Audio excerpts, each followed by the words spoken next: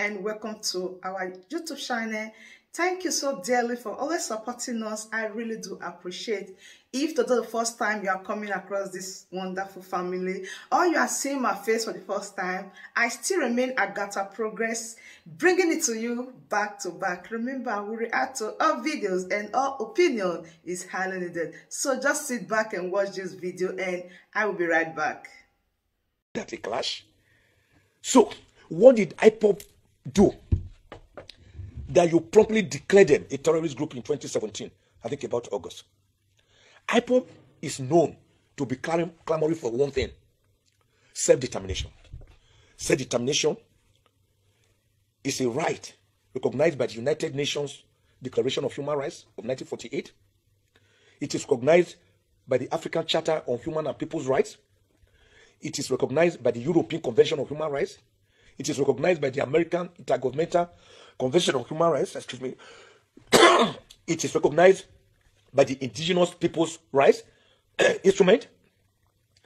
It is recognized by the civilized world that where a people feel they are suffocating under a particular system, like the Nigerian system, which they call federalism, which is actually unitary, they have a right to seek for self-determination. Whoever knew that USSR, the former Union of Soviet Socialist Republic, would break up into smithereens, into about 15 independent nations. Eritrea and Ethiopia used to be one country. Today they are two sovereign countries. Sudan and Southern Sudan used to be one country. Today they are separate countries. India, Pakistan, and Bangladesh used to be one country. Today they are separate countries. So you cannot say a people cannot seek for self-determination if the system under which they are presently being held together, being coupled together forcibly, is no longer working, or is now asphyxiating, or is hemorrhaging, or is suffocating. They can seek for self-determination. That is all that IPOB have been saying. And we all see IPOB. We see them moving on the streets, blowing whistle, wearing beret, singing, dancing, with clubs. How does that make them a terrorist group?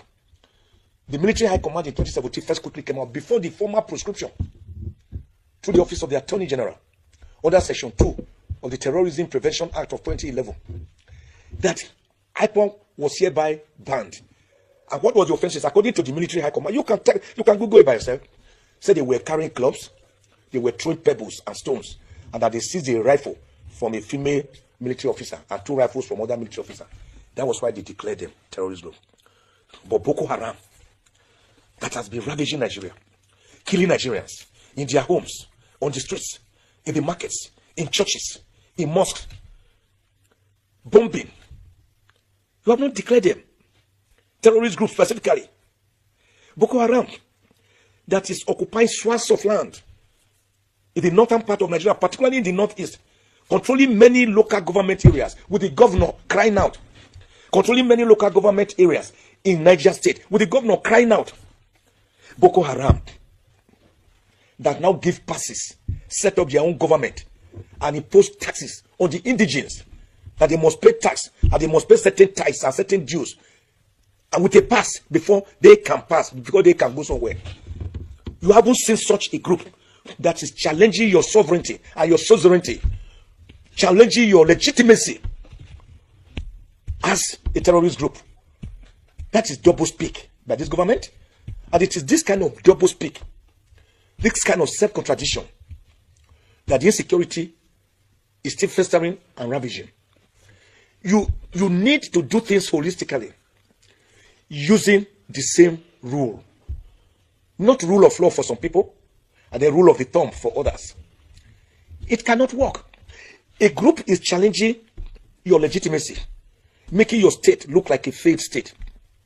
And one of the greatest indices of a failed state, apart from grinding poverty, which we're already in, being the poverty capital of the world, having overtaken India, apart from corruption, monumental corruption, which we're already in, being rated by Transparency International under the Transparency Anti-Corruption Perception Index in 2022 as the number 149 out of 180 countries in the world most corrupt, and the second most corrupt country in West Africa. Those ones are already there as indices of a failed or failing state. But one of the greatest indices of a failed state is when non-state actors like Boko Haram, like armed bandits, like kidnappers, begin to challenge the supremacy of legitimate government, dictating the pace in terms of violence, infliction of violence, in terms of control of instruments, of coercion, of violence. That is a failed state.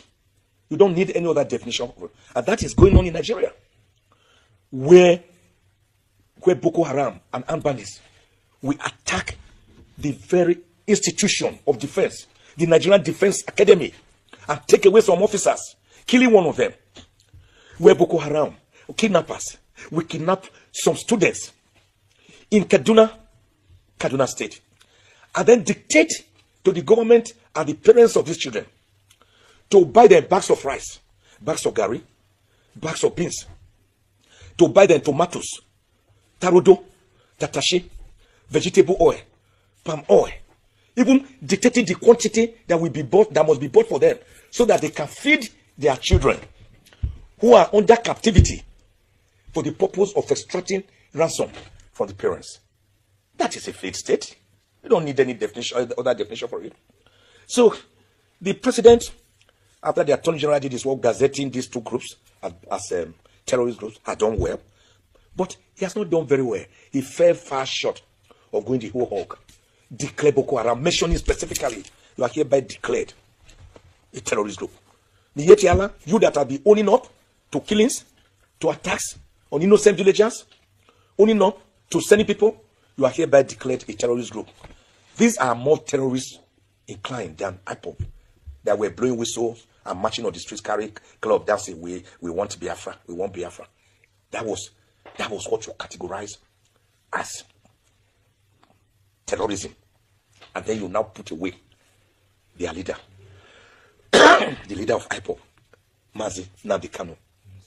He was even captured in Kenya and forcibly brought to Nigeria. He's in detention. When Nigerians, this government particularly, I need to drum it to the ears of this government. Because with all respect, this government appears dumb, and it appears numb, and it appears deaf, and it appears blind. Let me drive it home. When the time of an idea has come, you can't stop it. Adakaboro was killed for an idea. That did not stop the agitation in the Niger Delta. Kensaru Wiwa was murdered, judicial murder, for an idea. That did not stop the crisis in the Niger Delta. Igboho is kept away, at least somewhere in Republic of Benin. That has not stopped the Yorubas in their agitation for self-determination. The Igbos that want self-determination, which has been spearheaded by IPOB, which I've already shown is a non-violent organization, and the man is kept in prison. Even with him being in prison, the people obey his orders and his instructions. If he say don't go to the market, all the markets in the southeast are shut down. If he say you may now go, they all go. No government can give those directives, and they are obeyed. It shows that young man in detention is not compelling or forcing the people. Rather, the people are merely galvanized for an idea that they believe in. If they do not believe, and he says sit at home, all of them will say go to hell. In fact, for that reason alone, they will say, since he has told us to sit at home, it is today we will all now go out. Anybody knows that the average Igbo man is independent-minded and is highly Republican. Now, you cannot force things on him or her. But for them to follow that man in incarceration, that shows that it is an idea that is fighting for, that they believe in, trying to say that we are not that dot in the large cycle as seen by Mr. President. So my honest advice to Mr. President and his advisors or advisors is to say, seek a political solution to this Nnamdi Kanu matter. I agree with the president in his interview when he said he cannot interfere with the judicial process. I do agree. He should not be seen to interfere with the judicial process. I score him very highly there. But then, we also know that there are political solutions to issues that are festering, that are not going away. You cannot treat a serious ailment like leprosy with medicine meant for eczema. So you must have to square up to it. Have we not seen cases? where an attorney general under section 174 of the Constitution enter a nolle prosequi by saying this crime should no longer be prosecuted. Release the person, let him go and sin no more. That is a political solution. That does not mean that the president would have interfered with the judicial process, because the right person to do it, the Attorney General of the Federation, under sections 150 and 174 of the Constitution, has done his own job after taking instructions from Mr. President. It is not by Mr. President going to the court to tell the judge, Justice Bintanyako, and say, hello, hands off this matter. Don't try. No. So he is right to say cannot be seen to interfere with the judicial process. I score him very highly there. But Mr. President, sir, you can do it politically by instructing the Attorney General of the Federation, who is also your Minister of Justice, to say, enter a nolle prosequi. We want this matter settled. This agitation should go away. These are my children. The Igbo people are part and parcel of this country. They are not a dot in the cycle. They are not the 3 over 95% voters. Whether they voted for you or not, the important thing is that you won your elections. The day you won your elections, you became president of the Federal Republic of Nigeria. Not president of some aspects, against some aspects, or minus some aspects, or excluding some aspects. That is where Mr. President is missing it. So he must see Nigeria as one whole unit, an aggregate, not as perforated. He must see Nigeria as that Dolly Parton's coat of many colors, linguistically different, religiously different, ethnically different, but with all having a common purpose, which was why some people blamed, or some people did not think Ahmadu Bello did well when he said in 1942, during the debate in the Hansa, that Nigeria was a piece of historical mistake. I wrote in this book, written in 1948, also saw Nigeria as a piece of geographical expression. That there are no Nigerians, in the true sense that there are Irish people, or the Scottish people, or the English people. He was right. That was why, when Zik, during the independence agitation, told Ahmadu Bello, the Sardauna of Sokoto, who later became the premier of Northern Region, while Zik became premier of Eastern Region. He said, Zik told Ahmadu Bello, we should forget our differences. Ahmadu Bello gave him the right answer. He said, no, Nnamdi Azikiwe, we should not forget our differences. We should recognize our differences. That you are an Igbo man and a Christian, that I'm a Fulani and a Muslim. But that these are differences, having recognized them, we should now decide to work towards the same goal. He's called the bull's eye. Are we doing that today? Is the presidency promoting that unity, that unism that we ought to see when 97% or more of the entire security apparatus of the country is made up of one section of the country, one religion, thus making you prebendalistic, chronistic, sectionalistic, using favoritism and rule and divide tactics? Can't Mr. President see that the country is bleeding, is hemorrhaging, and that we are actually following, ironically and unfortunately, the social theory of Claude Ake and other eggheads like him, that Nigeria is operating a disarticulate economy where we produce what we do not consume and consume what we do not produce? Can't Mr. President see that? Didn't Mr. President and others, the leaders, the leading lights of APC, were they not on the streets in January 2012 in Operation Close Down Nigeria in Abuja and Lagos and Ibadan and Osogbo over removal of oil subsidy? Because they said the Jonathan government was lying, that there was nothing like subsidy on oil. And in any case, if there was a subsidy, it was only benefiting the few. But that they should not remove it. They demonstrated. Jonathan had increased the fuel price to, I think, about 100 naira. And then that forced him to bring it to 97 from about 88 naira per liter. This government has already increased the price of fuel on about 2 occasions. Today it's about 165 naira. They are still threatening. They are now calling it final removal of subsidy. And I ask the question, which subsidy? The one you say was not there in January 2012? So we have to be interrogative We must challenge authority. We must speak truth to authority. We must challenge impunity. We have to ask APC and Mr. President, you promised us that the Naira will change at 1 Naira to $1 when you become president. You met it at between 170 and 180 Naira per the dollar.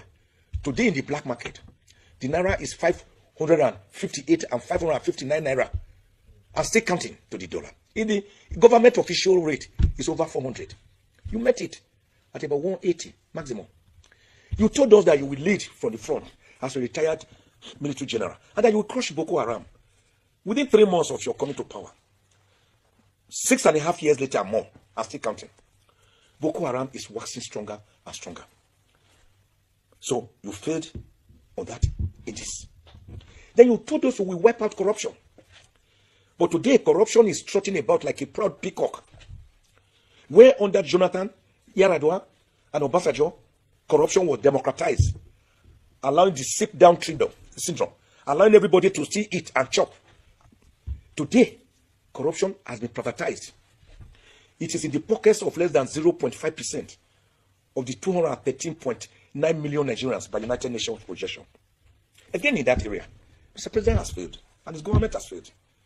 Then you told us the third triple promise. You will strengthen Nigeria's economy, and we will have one of the best economies in the world. Mr. President, sir, in 2015, you made the Nigerian economy rebased by the World Bank and the IMF at over $500 billion. Nigeria overtook South Africa and made South Africa to become second. Nigeria became the 7th fastest growing economy in the world. Mr. President, sir, today, Nigeria is number 149 out of 180 most corrupt countries in the world, as observed by Transparency International in their Anti-Corruption Perception Index. And Nigeria is the second most corrupt country in West Africa. Again, Mr. President, sir, with all respect, you have again failed in that area. So, sir, what do we do? You still have approximately 1.5 years to do some magic, some miracle. Great presidents are known in times of difficulties. Harry Truman, David Eisenhower, John F. Kennedy, Abraham Lincoln, the man who on the 19th of November 1863, at his Gettysburg Declaration in Delaware, defined democracy as government of the people, by the people, and for the people. Winston Churchill is remembered today for his role during the Second World War. So he becomes immortal, imperishable in the hearts of the Britons. Martin Luther King Jr., a young man, took up the challenge where Rosa Parks stopped. Rosa Parks had been told to vacate her seat for some white people at Montgomery in Alabama, the United States of America. All the seats reserved for whites had been occupied. The only few ones remaining at the back, near the toilet, were for the blacks. And some whites came and said, vacate your seat. She said, no, I'm too tired. I will not be able. I will not do so. They dragged her up, threw her out, and that started the civil rights movement that swept across America. And Martin Luther King Jr. took it up from there. He walked. So there is a saying that where Rosa Parks sat, Martin Luther King Jr. walked so that Obama could run. Obama has run so that our children can fly. So great leaders are not given to damage assessment or lamentations. When Obama ascended America's presidency in January 2009, he did not go into the books of lamentation as to how President Bush Jr. had taken America virtually into recession. Everybody knew it. But he just started, focused, with his eye on the ball. Started Obamacare. The Republicans were even fighting him not to succeed, while the Democrats were fully with him. There was no lacrimal effusion. There was no tears, tearing up. He squared up to the job because he asked for the job. Joe Biden defeated Donald Trump before he was sworn in January 2021. He had already assembled virtually the entire cabinet. So he hit the ground running. But we saw this government, which was never prepared for governance. They were rather prepared for the bamboo being soaked in his blood. For violence, that's the major participants. Then God touched the heart of that great African Democrat, President, Dr. Goodluck Ebele Jonathan, who, while the votes were still being counted in Kano, called President Buhari, then candidate Buhari, said, Mr. President, sir, congratulations. The president could not believe it. God bless President Buhari, because on 3 occasions at least I've watched him say it, that Jonathan shocked him and surprised him. That what he did, not many people in the world can ever do that.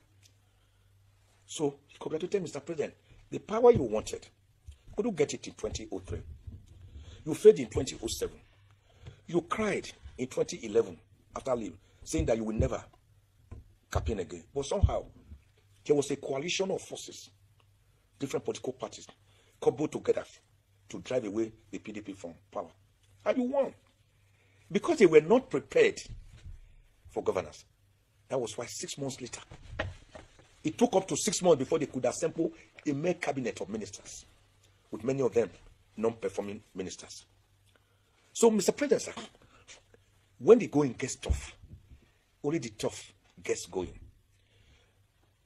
Trying times are what bring out the best in leaders, quality leaders. Don't lament over the past. No, sir. History beckons on you to put your name into the pantheon of heroes that govern Nigeria. Apart from Obasanjo, you are the only Nigerian who has had the rare privilege of being both a military head of state and a civilian president. To whom much is given, sir, much is expected. So Nigerians look up to you to remove the present grinding poverty, abject penury, the crimson red blood flowing on the streets and in our farms, to remove the state of neither in which they have found themselves, the melancholy, the gnashing of teeth, the tears, sorrows, and blood, finally, hand over power. Whether you can do it or not, time shall tell. But it is in your own interest, sir, to do something, so that you remain on the good side of history, so that when Nigerians remember you, they will remember you with kind feelings, not with hatred, not with spite, not with regrets as to why they brought you in under serious populism. Remember, sir, Mr. President, one young man trekked from Lagos to Abuja to celebrate your victory. Remember, sir, another young man rode a bicycle from Kaduna to Abuja to celebrate your victory. Remember, sir, that there was euphoria across the country. Sir, take a drive deliberately under camouflage, incognito, around the cities of Abuja or any other city in Nigeria. Pretend you are not Mr. President, and see that Nigerians are like the walking corpses or the living dead envisaged by Ayi Kwe Ama in his epic, The Beautiful Ones Are Not Yet Born. Do something about it, sir, so that we will not still fall into that category also envisaged by Ayi Kwe Ama, the same Ayi Kwe Ama, the Chichi Dodo bird. The Chichi Dodo bird hates human excrement with all his heart, with all his soul. But you know it's food, sir. When a person is defecating in the forest, the bird perches by to watch the human feces decay. And then maggots start wriggling out of those feces. The food of the bird that hates human feces is actually maggots that wriggle out of human feces. In other words, you cannot say you hate beans with all your heart and soul, and your best food is akara and moimoi. Such is contradictory. You cannot play Hamlet without the Prince of Denmark. You cannot argue that 6 is different from half a dozen. Sir, the time is short. History beckons on you. Don't attempt to play Romeo without Juliet. The people are your constituency. They elected you into office. And under section 14 of the Constitution, say power belongs to the people, through whom people in government derive their authority to act. So this power belongs to the people. Exercise it, sir, in their favor. Not to do so is to argue that you... Who did not know that the judiciary in Nigeria is a scam? They are all scammers. I am telling you. What they did to His Excellency Nnamdi Kanu is against his fundamental human rights. And these people, they know this. But they are trying to use one charges or the other to cover up anything. What they did, bringing him from Kenya, is a crime against his fundamental human rights, of which they know this. So I see no reason why the atrocity in Nigeria can't be well deliberated on, even in the courts. They are all scammers. You see one thing, that seat, nobody will stay there forever. Remember, Muhammadu Buhari is about to pack his load again and move out. That is when you will know that nobody will sit on that particular seat forever. And come February 16th, that is this month on 16th, His Excellency Nnamdi Kanu will appear in court again. And we are praying for God's mercy. We are praying for God's grace to do the needful, to do the rest for us, because we can't do it just by ourselves. All right, my wonderful family, that brings us to the end of this wonderful update. I still remain your one and only AGATHA Progress, bringing you all the way back to back. If you know you haven't joined this family, you haven't subscribed, and you have been enjoying all this, please do well to subscribe, like this video, and share our videos. See you when I see you. For me, to you, I say bye.